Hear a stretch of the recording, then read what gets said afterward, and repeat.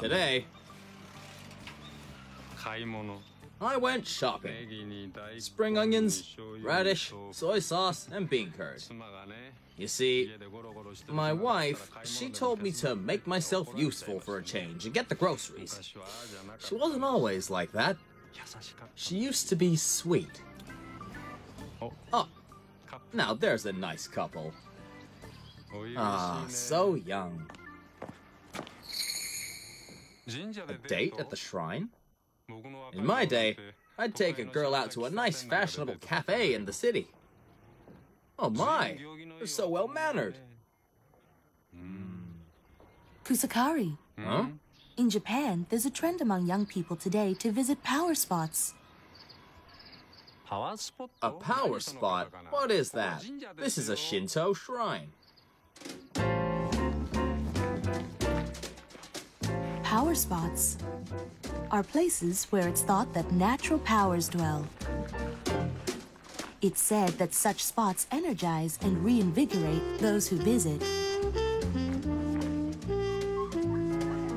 Especially popular are shrines throughout the country.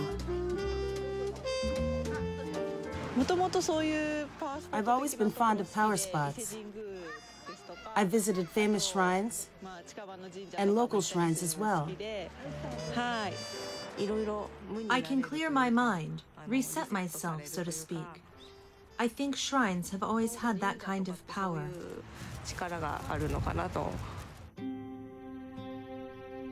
From ages past, the people of Japan have worshipped nature as deity. In places such as waterfalls or huge boulders, people hung ropes and offered worship.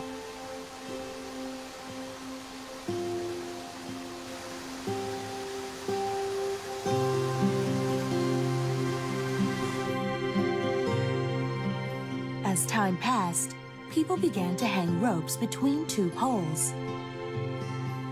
Theory has it that this transformed into the Torii archway that stands at shrine entrances.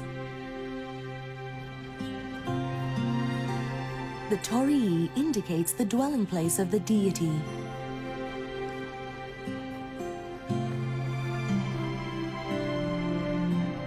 A foreign architect named Schmitz, on visiting Japan in the early 1900s, had this to say: "There is an unexplainable sense of elegance and beauty in that shape. Even a foreigner like myself cannot help but be struck by its stately spiritual presence." Today's subject is the Torii. First, we focus on the silhouette of the Torii.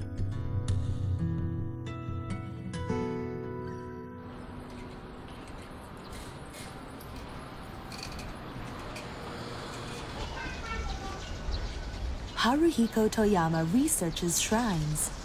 He explains that all Toriis have a common structure. The torii consists of two columns and two crossbars. It's a very simple structure, but despite this, the interesting feature is that every torii is different. They may look the same, but they aren't. What distinguishes one torii from another are the crossbars. The crossbar on top is called kasagi, and below that is nuki.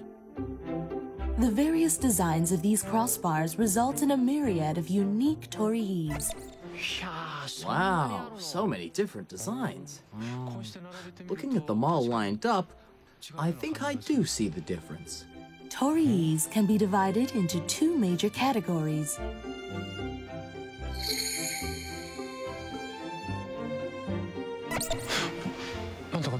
They all look the same, but different somehow.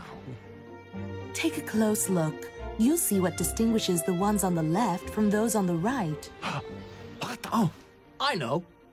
Oh, I got it. The top crossbars. Some are straight, others are warped. Correct. Is the top crossbar straight or is it warped? That's where the secret lies. This torii has a straight crossbar on the top. There is no warp, and it's round. Tories have been around for ages. Originally, they were made of logs placed on top one another and had straight lines. For example, you see the shrine there. It is made in a style called Shinmei-zukuri. It is totally made from straight lines. This is a distinguishing feature of traditional Japanese architecture. That style is said to have influenced the design of torii, like this one here. On this bronze bell-shaped vessel is a picture of a structure built over 2,000 years ago. Its roof has no warps, only straight lines. The roof is the archetype of Shinmei-zukuri. The Konoshima Shrine in Kyoto, the ancient capital, dates back roughly 1,400 years.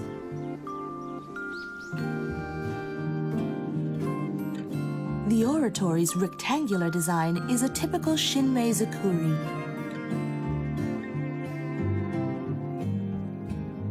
Worshipped here is a deity believed to be the center of the universe.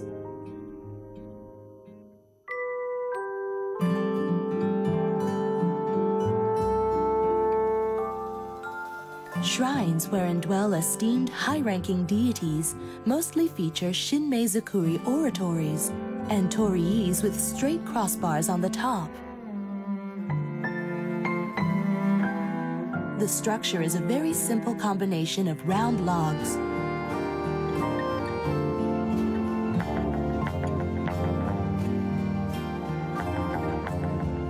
The top crossbar carries the names of deities worshipped there and the history of the shrine.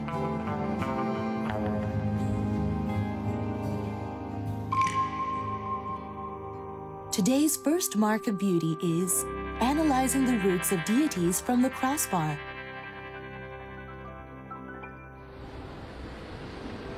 Now, let's look into the roots of torii featuring warped crossbars. How did these warps come into use? The top crossbar has a slight warp at the ends. Take a look at the roof of the oratory.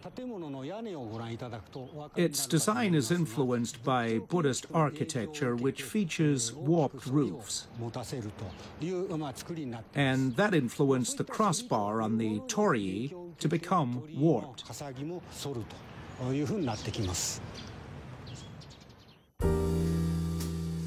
In the 6th century, Buddhism reaches Japan from the Asian continent. The Buddhist temples have designs in which the edges on its eaves are warped upward. This is to make the buildings appear elegant, like a bird spreading its wings. Influenced by such designs of Buddhist temples, warps began to be incorporated into Shinto shrines as well. Jonan Shrine is situated at the southern end of Kyoto, the ancient capital. Its torii is noted for its gentle, beautiful warps.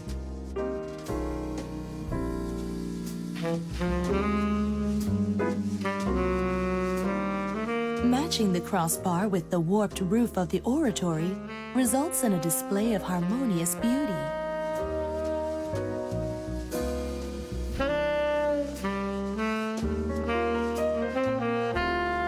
Decorating the center of the torii are the sun, the moon, and a star. The decorations shine on day and night, symbolizing the shrine's power to protect the ancient capital.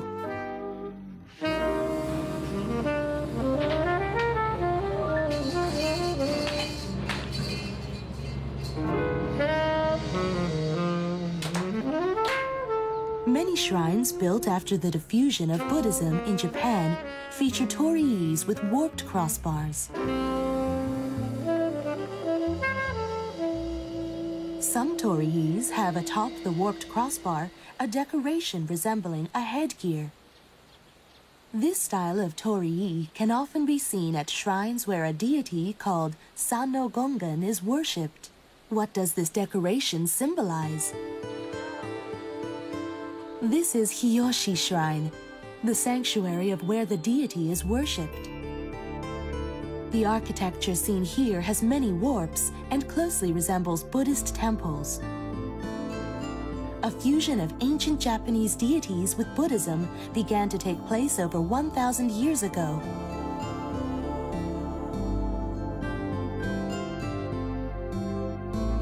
Sanno Gongan originated as the guardian deity of the Buddhist Endiak temple.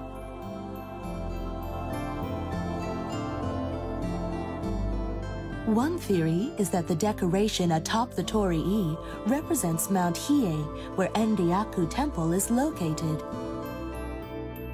If you ever have the chance to visit a Shinto shrine, take a look at the crossbar on the torii. There you may discover the drama, the story of the deities worshipped at that shrine.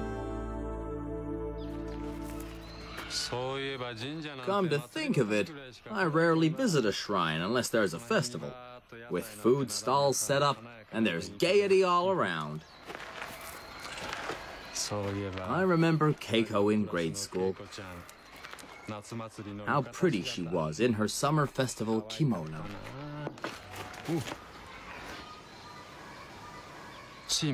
Sorry, I got off the track there. Kusakari, you're really wasting an opportunity, just mindlessly passing under the torii like that. Well, excuse me for that as well. Sorry about that. The torii has an ingenious device, a trick, so to speak, to give the shrine a stately presence. This is a shrine situated in Tokyo. It stands quietly in a residential district. The torii standing over the approach to the oratory all vary in height. The first torii is 8 meters high. The one next to it is 7.5 meters high. The last torii is 7 meters high. As one goes further, the torii become shorter by 50 centimeters. This design is for the purpose of making the approach look longer than it really is.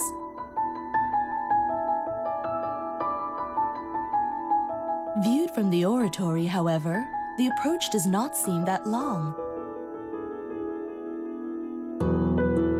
Shrines using this device can be found throughout Japan.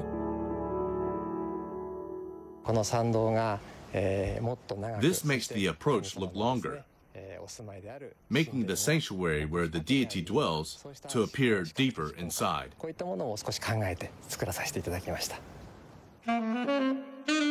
The torii has various features, all at work to make the deity appear more majestic. Today's second mark of beauty is features to make the deity majestic.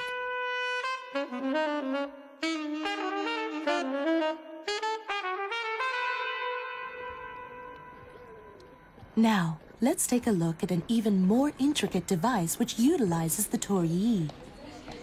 This is Tosho Shrine in Nikko, located roughly 140 kilometers from Tokyo. It is where the first Tokugawa shogun is worshipped as a deity. The gorgeous decor glorifies the shogun.